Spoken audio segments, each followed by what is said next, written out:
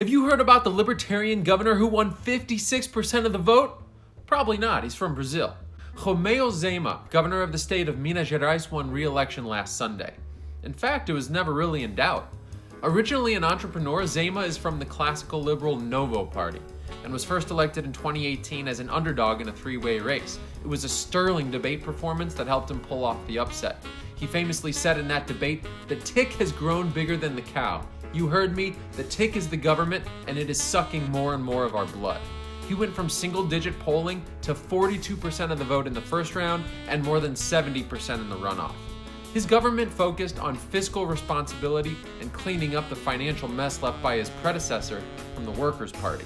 That success earned him enough votes last Sunday to beat a lockdown-loving former mayor and even to avoid a runoff.